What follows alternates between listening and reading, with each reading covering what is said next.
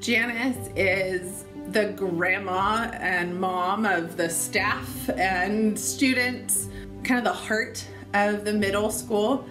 Her library is at the center. It's a place, kind of a haven in the craziness and chaos that middle school can be. There's nothing artificial about Janice. She's genuine. She gets to know kids and has meaningful relationships that span not just the school year that they may be passing through, but across time. And I have the luxury of having witnessed firsthand in my own family the transformative and impactful work she does for students.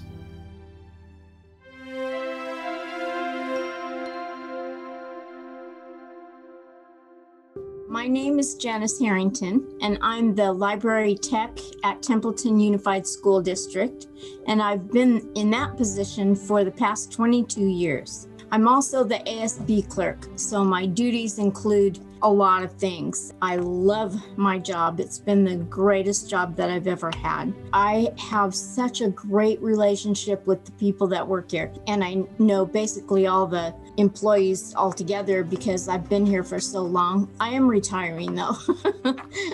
She is always there for the students and the staff, no matter if it's before hours or after hours. She headed up the building of our local library in Templeton. She's been a chapter secretary for us for over 10 years. She's a great union leader.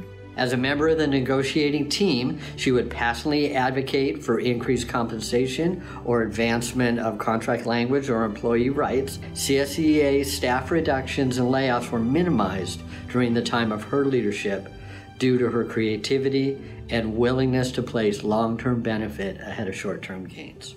I've interacted with her across the table, as it were, as one of the district's negotiators. I've just been so impressed that she brings to what can sometimes be an environment that can be tense and difficult to navigate the same person who she is. She's genuine, she's reasonable, she's thoughtful, and as a result, so many of our interactions have been productive and positive and helped to move the work forward. She's a deserving individual, not only for what she does, but what she stands for, which is family, friends, and community. Janice has made a legacy level contribution. Some people, you know, for better or for worse, come to work and dutifully perform their responsibilities, and that's about the size of it. But there's so many additional things that Janice has always been to us and meant to us.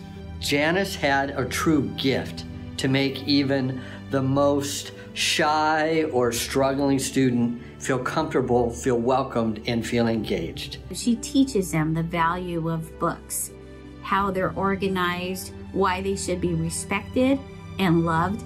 Books are valuable, and her love of books is something that she communicates with the staff and with the students. My greatest pleasure in my job is seeing a child be excited about reading. I had this little girl, she was so restricted in what she was able to read. And so I went over and I found these chapter books. By the end of the day, she had finished that entire book. She came running into the library and said, "Mrs. Harington, this is the best book I have ever read." Now, she has never read a book before, so that was saying something.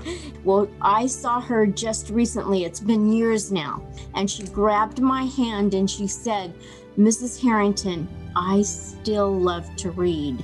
And that, to me, made my whole job worth it.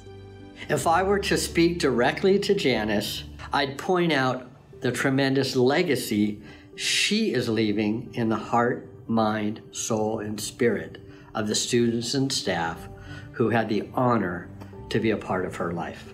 I know it's been my honor and privilege to work alongside her. Everybody loves you, Janice. So Janice, we so appreciate you. The middle school will not be the same without you. Janice, I think that what you bring to our site, what you've brought to these students, what you've brought to the teachers has always been from your heart first. You've always done it with a sincerity, with a kindness and compassion that not only reaches everybody who's doing well, but those people who might have hidden struggles or challenges. And I know that that makes a difference in their lives. So from the bottom of my heart, I say thank you. Can I cry now?